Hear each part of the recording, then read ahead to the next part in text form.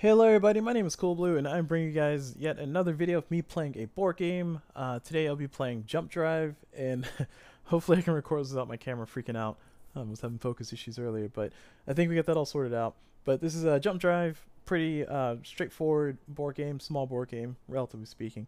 And the cool thing about it is that there's a solo campaign that somebody created a while ago, back in 2017. And that'll be linked in the description below if you want to follow along. But I'm going to be playing through the solo campaign to see how I do. And yeah, that's pretty much it. So, as far as the game is concerned, I'll go ahead and explain a little bit about how the game is played. So let me get all this out of the way. And then we'll go into explaining the campaign, and then we'll go into actually playing the game. So as far as the game is concerned, what I do is on my turn I'll be playing some cards. Either playing one card or two cards, or doing a different action. And those cards, these are the cards we're playing. They have a few different pieces of information on top of them. The first thing is there's planets. Oh, sorry. Oh, these are planets. Sorry. There's planets, and there's also developments, which is the diamond. So, basically, this is the cost to actually play the card. So this costs 1, this costs 5, this costs 4, this costs... we'll talk about that in a second. A little bit different. And another thing too is that there's victory points that you'll get at the end of the round. So this all stacks on top of each other. So in this case, I would get 2 victory points per Galactic Trendsetters. This is a Galactic Trendsetter, so I get 2 points to start off with. So if I get 2 of those, and I get 4 per, and then it rolls on based on that. For this guy, I'll get 4 victory points at the end of the round, as you can see, noted by the 4 there. This one I get 0. This one I get 0. And the last is the card income. Card income is the very last symbol. That's how many cards I'll draw based on that. And some so in this case I'll get 2 cards. In this case I'll get 1 card. And some cards have special effects, like this one right here is listed with a special effect that will do certain things. So that's how that goes. And last but not least, we have the military card. So the military card, just this red card, they basically count as settling cards. So instead of paying cards, I have to have that much military or better to actually have that card placed down. So that's kind of how all that works. And the military is represented by the pluses here. There's ways that you can get military from cards that are not military cards, which I cannot find one right now. But trust me, they exist. Oh, here we go. Here's one. So I can do stuff like play, or if I have enough military amongst my cards, which is a little bit difficult to do sometimes, depending on what kind of cards get dealt. But that's kind of how that works. So cool. All right. So that is the quick and scrappy rules of Jump Drive. As far as the turn flow, as far as the game flow, on my turn I will be playing 1 or 2 cards. If I play 1 card, I will get a special benefit. If I play 2 cards, then I don't get a special benefit. Outside of playing 2 cards, I can play either 1 development, or I can play 1 planet. So I can play 1 diamond card or 1 circle card. And the cost of things will depend on the card. So if I play a single diamond, my special benefit is I reduce the cost by 1. If I play a single planet, the special benefit is that I get, after I pay for everything, I get a card draw, a free card draw. If I play both, if I play a diamond and a circle, or planet and a diamond, then the only benefit I get is I got to play 2 cards instead of the pay full cost of everything. So cool, that's how that goes. So as far as the campaign's concerned, I will be playing the campaign, and the campaign goes like this. This is the campaign I'll be playing through, which is campaign number 1. And at the end of each round, I'll play seven turns total. And at the end of each, I guess, game, I'll be playing 4 games total, hopefully, if I do well. And each game consists of 7 rounds.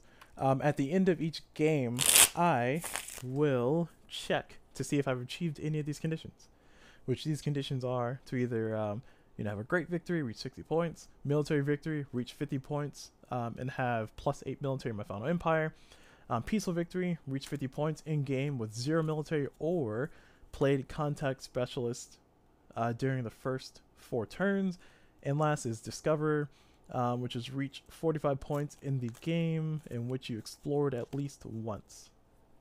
So those are the 4 victory conditions, and I'll explain some of that terminology as I go along. So let's go and get started. First thing I do is I draw 7 cards. I'll put this here. So I got 7 cards in my hand. 1, 2, 3, 4, 5, 6, 7. Yep. And like I said, hopefully my camera doesn't lose its focus and go out of whack. Get these cards in order.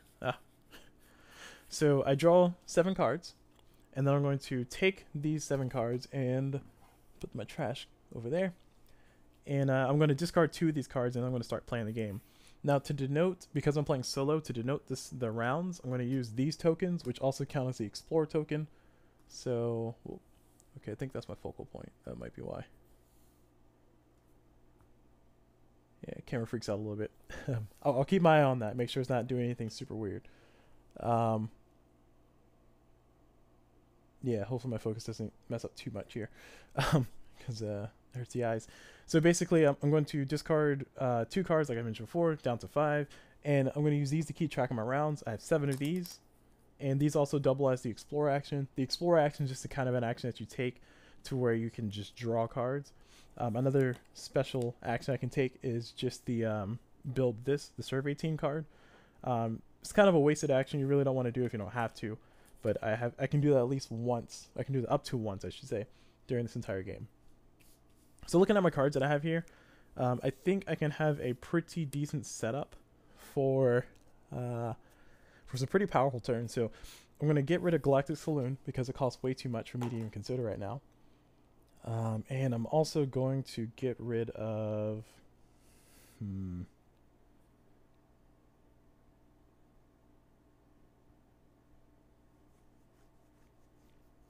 Okay, I'll hold on to Colony Convoy because that allows me to basically pay 2 less for a planet and discard it. That could be worth something. Might be worth it to play that a little bit later. I think among these cards I'm going to get rid of the... Consumer Market stacks pretty well, and so does investment credits. These choices suck. I guess I'm getting rid of... Oof. Alright, I'm going to get rid of... as you can see, the AP's kicking in already. Oh gosh. I am going to make the definitive choice and get rid of one of my diamonds, or one of my developments, since I have nothing but developments here. And I'm going to get rid of... I guess this development, since I'm kind of flirting with the idea that I'm going to go for greens, since I'm holding on to that. Alright. So there we go. So I got my cards, and now I will start playing around. So... I'll show you guys how I do up the rounds in a second, but the very first card I'm going to play is I'm going to play a single diamond. Yep, I'm going to play a single diamond. So because I'm playing only a diamond this round, it's going to reduce the cost by 1 because I'm playing only a development. So that's going to be it. So I pay 0 cards, so I discard 0 cards to do that. I don't draw any cards, but I discard 0 cards. And this symbol, so now we're at the end of the round, sells my turn. I do this to denote that I played that turn. Now, like I said, I have 7 rounds total. Now I will get income or victory points. In this case, I get 1 whole victory point. So yay, I'm on my way to winning. Now I go to round 2. Round number 2, I am going to play. I feel like I need to get moving because I don't want to be waiting too long to do things. But I am going to go ahead and take a moment to play the robot replicants. So it's going to cost me 3. Because I'm playing only a development, I'm going to reduce the cost by 1, and because I have investment credits, I'm going to reduce the cost by 1 again. So I pay 1 whole card. So I will throw away 1 card for that card, and that will be this one. So I'm going to throw away that, and that's it. Now I get income, which this is 3, so I get 3 points total. So there we go. I'm doing okay. I don't remember which goal I'm going to go for, but given that I have no battle right now, I can try to go for Great Victory, or maybe even Peaceful Victory. So Peaceful Victory is if I reach... Well, I'll show you over here. So I can try to go for the Great Victory. Great Victory is reach 60 points. Just straight up for 60 points. Or I can try to go for Peaceful Victory, which is 50 points in a game with 0 military, or if I play Context Specialist during my first 4 turns. Or alternatively, I can try to go for the last one, which is Discover, reach 45 points in a game in which I explored at least once. So Explore is when I take an action to do just drawing some cards. So I'm going to choose not to commit fully to anything yet, but I'm going to go ahead and do that. So I have 5 rounds left. And I think now's the time, of course, to play the Ancient Races card. And actually, I can play both. No, because if I'm going for Peaceful Victory, I don't want to play this then. So I'm going to go ahead and play this card, which is Ancient Races. This is going to cost me 2 cards. Notice I only have 1 card, but because I have Replicate Robots, it's going to cost me 2 less to make a planet. So it's going to cost me 2 less to put that out here. And that's it. So now I do income or victory points, and I get 4 points. So I will take a 5, put back a 1. And then I get cards, and this time I finally get cards because this gives me cards. So I get 2 cards. 2 new cards. Cool, good stuff. Alright, and then we keep moving. So I got 4 rounds left to get some sense of direction here. I don't really like my cards all that much. They're not going to be doing a whole bunch for me. So I think it's a little bit late to try to go for the military victory. This is me looking at the campaigns, and I'll actually keep this to the side here. Well, I won't keep it to the side just in case I get like a message or something, but I think it's a little bit too late for me to try to go for the military victory. Hopefully it's clear for you guys. So, yeah, because I need 8 whole battle, and the most I can get right now is 2, possibly 3. I don't think I can get that fast enough with how slow my card income is. So I'm gonna go ahead and attempt to go for Discover. So I'm gonna go ahead and use an Explore action to draw cards. And what this means is I get 3 eyes. So it gives me 3 eyes. And then I check my cards for any other eyes that I have out here, which I have 0. Note that this is the eye that I'm referring to right here. So if I had more cards out here with eyes on them, I would be able to do stuff. But sadly I don't. So I get 3 eyes, and then I draw that many cards. So I draw cards equal to the number of eyes, and then 2 cards plus the number of eyes, and then I discard equal to the number of eyes. So I draw 5 cards. That's what that says. 1, 2, 3, 4, 5. Alright, and these 5 cards are looking pretty... Oh, actually, I can go for military victory. I might be able to go for military victory. It's going to get to 50 points. I mean, with dropships out here, and how cheap it is for me to actually make developments, I don't know. This is a little challenging. Oof. I really need points, though. Man. This is a lot to consider right now. So I can only keep 2 cards. I'm going to keep the dropships. And I'm also going to take the war propaganda. So in a solo game, they're going to always assume that my opponent has at least 1 battle, at least 1 military. And that's for the purposes of cards like war propaganda, which war propaganda, before you score any points, whoever has the most... Oh, got shown up pretty strange. Yeah, there you go. So whoever has the most victory, or whoever has the most military, will get this card. So the game always assumes that my opponent has at least 1. But I always have more in the event of checking for that. So that was turn number 4. Man, I'm running out of turns. I have 3 turns left to do this. Alright, so we're kind of committed to going for the military victory, so I'm going to go ahead and just... oh, right, sorry, at the end of that, I'm going to collect my points, so I get 4 more points. Cool. Alright. Looking pretty dire. I think I need to go for dropships, otherwise I'm going to be wasting time. So I need to go for dropships, and I need more cards. Oh, speaking of which, before I do that, draw 2 cards from this guy too. That helps me out a lot. That actually helps me out a whole lot. But yeah, it looks like I'm going for military because I have nothing but military cards down here. So I'm going to go ahead and go for the... Yeah, this gives me more points right now. I need points. So I'm going to go for the dropships. And it's going to cost me 2 cards total. So I'm playing only a development right now because that's all I can really play. So it's going to be reduced by 1. It's going to be reduced by another 1 because of that card. So I'm going to be paying 2 cards total. I'm going to get rid of this card. And I'm also going to get rid of... I think both these cards are I'm okay with. I don't really care. They're both relatively the same point-wise. Cool. So that's the end of that. And now we check my points. And I get 6 points now. So I'm going to take a 10, Okay, let's not do that. I'm just gonna take a 5 and a 1. So not looking too good yet. Looking pretty dire. Got 2 whole turns left. So in this turn, I definitely need to do a development, and I also need to do a planet because I need to speed this up. So the cool thing about this game is it does ramp up pretty fast, meaning that you go from scoring nothing at all to scoring all the points at the same time. Speaking of which, so just to give you guys a kind of example of that, I'm going to play this Space Marines, and I'm also going to play Rebel Underground. So because I'm playing 2 cards in 1 turn, I essentially don't get the bonus of drawing a card for playing a planet, and I do not get the bonus of reducing this by 1, but I do still get to reduce by 1 because of this guy. And sadly, this planet kind of goes to waste because it only counts for non-military planets, but I only pay 1 card total for this entire turn, and I think I'm going to get rid of... Ooh, that's tough. I'm going to be drawing 3 cards, so I can risk getting rid of this card, mainly because this gives me more points. Alright, and now we check the points. It's getting close. So 6, 7, 8, 9, so I get 9 points. So I'll take a 10, put back a 1.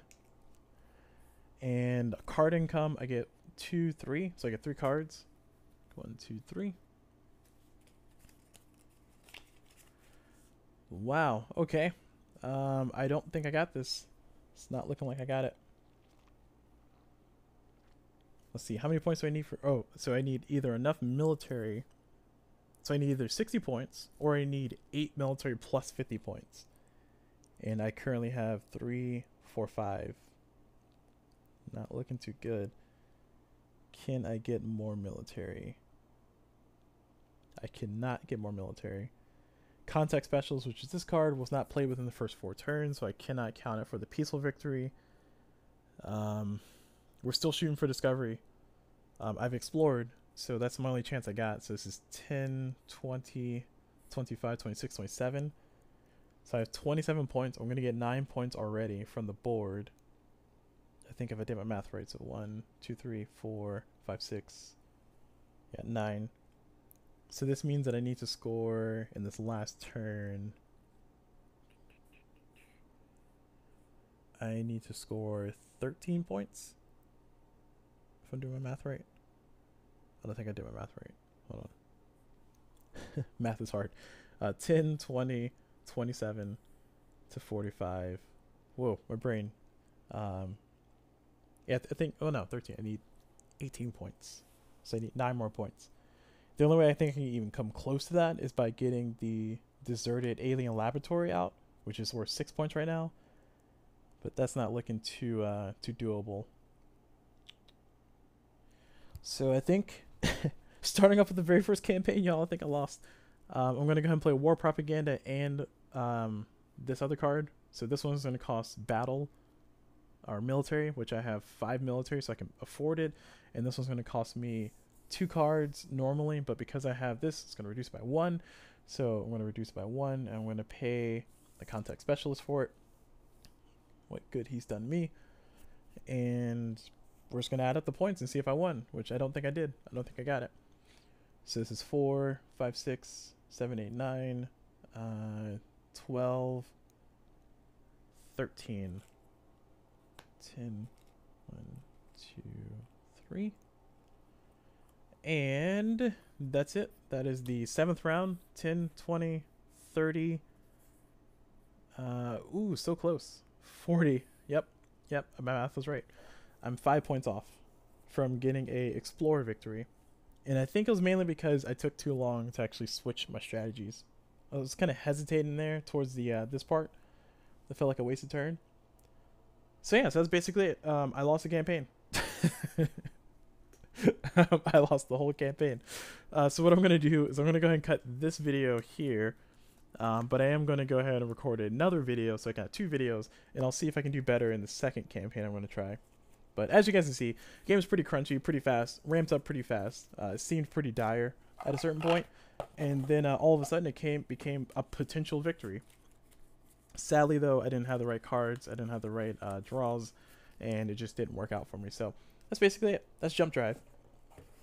So once again, I'm just playing through the Jump Drive campaign. If you guys enjoyed it, I would highly recommend getting this game if you can find it. I don't know if it's in print right now. I got this game a few years ago.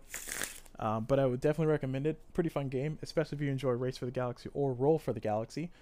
Highly recommended. And that's basically it. So hope you guys enjoyed it. Like I said, I'm going to go ahead and record a second video to see if I can do better in the campaign. If I can't, then I'll just call it a night and go to bed. But I hope you guys enjoyed it. And as always, I will see you guys whenever.